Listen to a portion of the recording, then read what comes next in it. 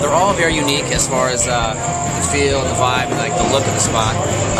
Obviously, downtown's the newest, so it's if you're gonna say a little fancier than Hollywood Big Wangs. Hollywood's just like old school, classic East Coast sports bar feel to it. It's very comfortable.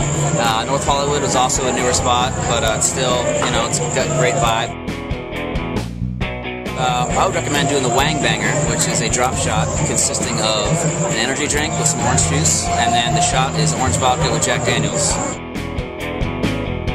We have hot, mild, teriyaki, barbecue, garlic. We have Rochester. We have a new one called Sweet and Sassy. So any taste you have for a wing, I'm sure we have something that'll fit.